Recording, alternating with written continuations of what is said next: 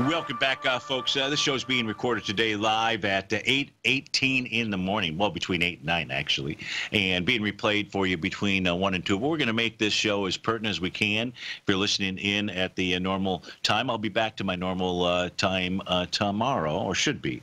So let's go to John in Philly. John, thanks for calling. Thanks for holding. How are you doing this morning? Steve, I'm doing excellent, and thanks for taking the call. I just have to say parenthetically, it's terrific to have you doing your show at this time of day, especially given the market action the past couple of days. Gets us all set and prepared to handle whatever comes the next 8 trading hours. Yeah, no, hey, look, first, thanks for that. And it is fun to do the show, certainly before the market opens, because we get to look at the different patterns inside the equity futures contracts and take a look at both sides of the trade out there. So I know that you're calling about the S&P 500. Is it the cash indice that you want to take a look at? Yes, Stephen. I'll give you first a background and then a very specific question, please. First, by way of background, I commend you and Basil, actually a great many of the TFNN team, for scrutinizing closely and getting us prepared for what appears to have been the completion of the intermediate-term uptrend in the S&P. And its eventual turn lower, which I've been speculating is about to occur and has occurred. And, of course, the high that occurred last Wednesday, May 1st, in reaction to the rally in Apple stock in the wake of its earnings, the S&P got up to 29.54. And now is turned back down, and most importantly from my mind is the fact that price got up to the September 21st high of last year, 29.40, tested it, got over it, peaked above it, but couldn't hold it.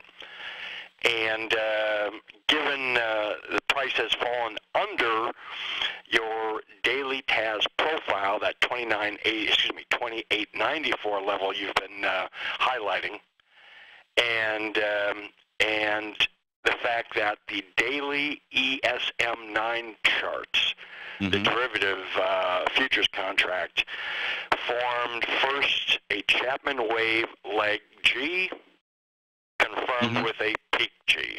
And we all recall our former Tiger's Den associate, Saratoga Bob, finding that peak G sell signal tool, so it's worked beautifully. So I'm assuming the trend is now lower. And Steve, you know the way I trade. I don't like to make forecasts. I just like to be prepared.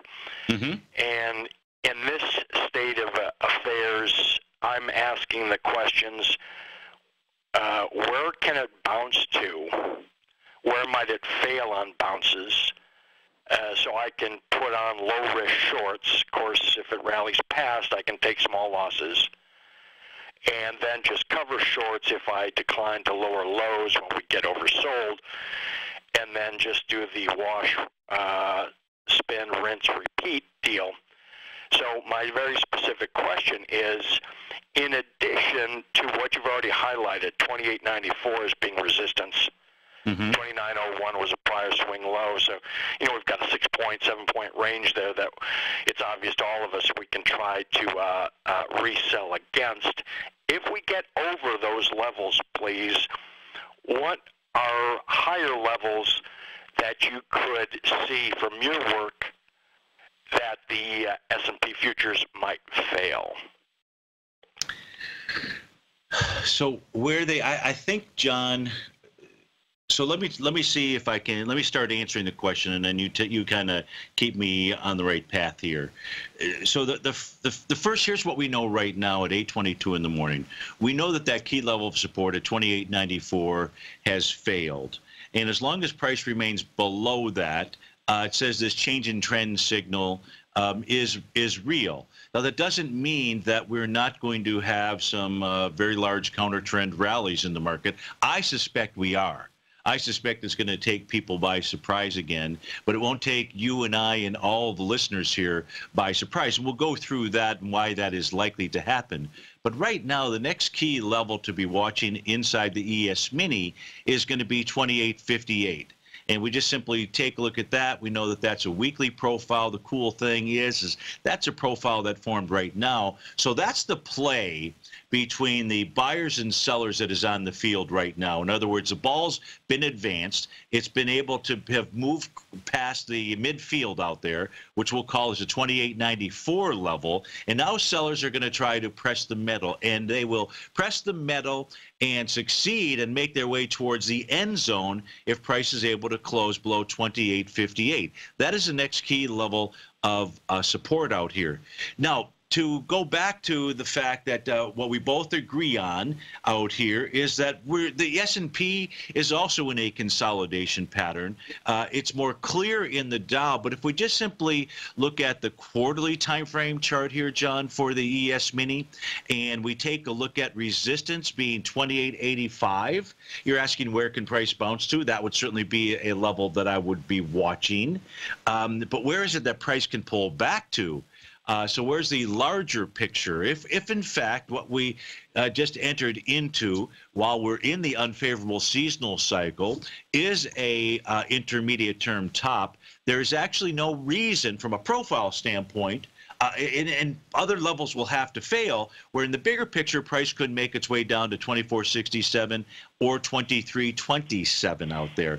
Again, no forecast. I'm not making a forecast, just providing you and I with some line of sight work to help us understand where there's other support that maybe others would not have noticed. Now, the monthly time frame chart is really kind of interesting out here. This is the ES Mini.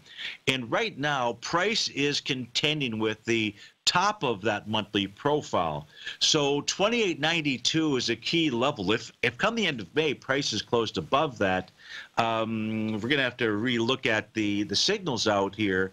But it's really inside the ES Mini on a monthly basis, John, let's say for the month of May, what you'd really be looking for to give you that downside push information, that larger change in trend, I would say, would be a close below that 28.28 level. That happens to be the center of its profile. So the center box, and this is the lower left-hand panel, folks, that we're looking at, what that represents is for that specific time frame, monthly, both buyers and sellers believe that there's fair value. So a long-term trader would be saying, man, if price could pull back to 28.28, this would be the bulls talking, I want to take a position here. But we also know that the top of the box is where sellers are just simply lined up. Just think of this, I just like a football analogy out here, as understanding both sides of the team. And so since the center of the line of the box is closer to the top, if price can get below 28.28, then that really opens the move to 25.75. I know that doesn't answer all your questions. Why don't you hang on through the break and you can formulate what I didn't answer for you, and we'll go take a look at that too. Steve Rhodes with TFNN. We'll be right back with John in Philly. Take a look at the S&P 500.